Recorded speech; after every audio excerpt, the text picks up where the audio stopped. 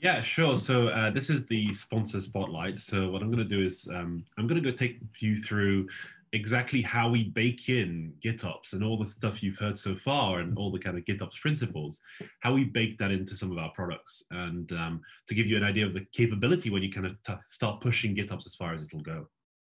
So let me start sharing my screen. Hopefully you can see that I've got a user interface here, but let's start about what we're going to be talking about. So right now we have three machines hosted on AWS right now, and they're basically forming a cluster, Kubernetes cluster for us. And so on top of that, we really have a tool that not only just installs Kubernetes, but provides a smart interface, a GitOps interface essentially, into a Kubernetes cluster, and especially how to manage workload and applications on that cluster. So this is what we're seeing here. We're seeing a Weave Kubernetes platform, the user interface once it's all installed and running. Now, the first thing that you can notice, we have a brief overview, and we have a set of components. We have 13 components installed into our cluster. And some of those are kind of standard stuff. So for example, if we open the Grafana component, we have a monitoring set up already, and we can take a look at, say, some resource usage, and we'll get the dashboards out of the box baked into the product itself. Because really, observability and monitoring is part of the core of GitOps. It's so important to make decisions, for the agents to make decisions, that you have those metrics that the agents can use to make those decisions. So we bake that into the product when we put it together. So another tool that we've already seen actually is Weavescope, and I've got it open here. And this is also another observability tool that lets us inspect what's in our cluster. And it goes all the way from the hosts, this is the machine level, all the way down to individual processes. And this is quite a lot of processes are running on this cluster right now. But the idea here is that you can see everything that's happening on your cluster live, and all the network connection, all the actual lines here are derived live from the network traffic that's actually happening on your machines. And you can see it dynamically changing as microservices connect and reconnect. So this is a really useful observability tool. So all that's baked in, but this isn't really GitOps. So what are we talking about in GitOps? Well, everything about our cluster is declared, right? It's the first principle of GitOps. Everything is declared, everything is defined declaratively.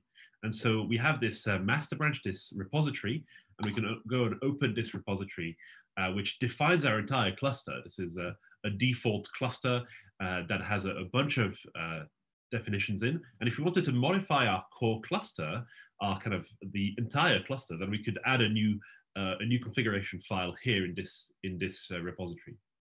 But usually what you actually end up having is you have multiple tenants on a cluster. And tenants might be the same team, but might be different applications. Or they might be different teams running on the same cluster. And this is where we have workspaces. So workspaces, the idea is that we have segregated, namespace segregated environments for each of your teams, for them to be able to have complete control over that environment. So we already have 3 teams, but we could easily create a new one if we wanted. But I'm just going to use one of the existing teams. So for example, let's take a look at Team Zulu workspace. And let me just jump into that repository for Team Zulu workspace. So this is the control layer for that team. That team now has complete control over their application in that namespace. So let's go find that namespace in Weavescope. So if we have a look at, say, the controllers, and we can filter by namespace, and I'm looking at the Team Zulu namespace, so I'll try and find the Team Zulu namespace here. So right now we have a Flux running, we have a few things up and running, and we have a container deployment of pod info. So really the core of GitOps is now we don't ever want to touch, as Alexis mentioned, right? This is a black box. We don't really want to be poking a live production system because that has a lot of risks. So what we will do instead is we'll go into our Zulu organization definition. We can take a look at one of the configuration file here. So this is all declared, right? We're declaring what's happening on the machine. And so when we change that declaration, we should see a change in the running system. So let me make a change right now. I'm going to make a really simple change.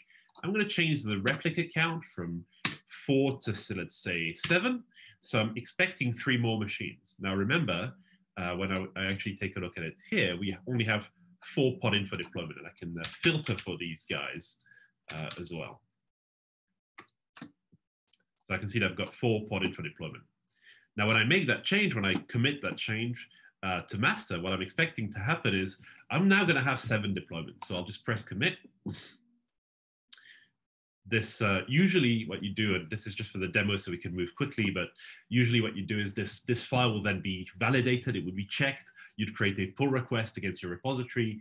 That would be automatically validated, and you might have enforce a process whereby another human, another engineer, or another operator would actually verify that the commit is correct before you push it to master. But hopefully I know what I'm doing, and I can push straight to master for this little demo. So now I go to Weave Scope, and we can see straight away that we've upgraded our deployment, right? There are now 7 replicas, exactly as expected. So this is a kind of, really when we talked about closing the feedback loop, and I think both Alexis and Paul already talked about this today, but the idea here is that we're making the speed of operations super fast, right? You've literally, I had the time to talk about it, and by the time I got back into my user interface, the containers were there, right? They were scheduled immediately. So that's very fast feedback loop between making a decision, enacting it, and having the system react to my decision is core to achieving the kind of the higher level aim of improving velocity for your teams, improving velocity for your organization. And this is really what we're trying to enable here. And naturally, because we're in a multi-tenant environment here, we have multiple teams, we have other teams here. So we were talking about the Zulu team, but we can certainly take a look at the Alpha team as well. And we'll notice that the Alpha team have their own deployment, right? So we can take a look at the Alpha team namespace. So if we just jump back into the name scope, let me remove my filter, change to the Alpha team namespace. So this should be Team Alpha.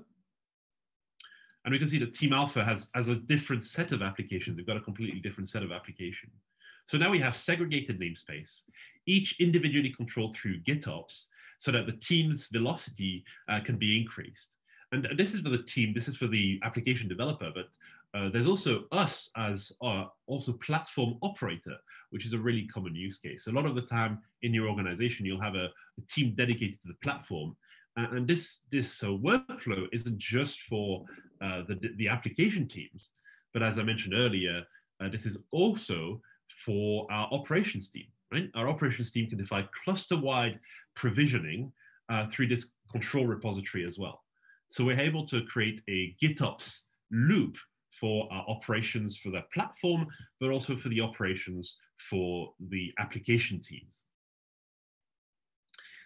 So this is an overview of kind of the Weave Kubernetes platform, where we've tried to bake in as much of the GitOps methodology and the GitOps principles as we can to make the experience reflect all the principles and improve the velocity of your team, really speed you up.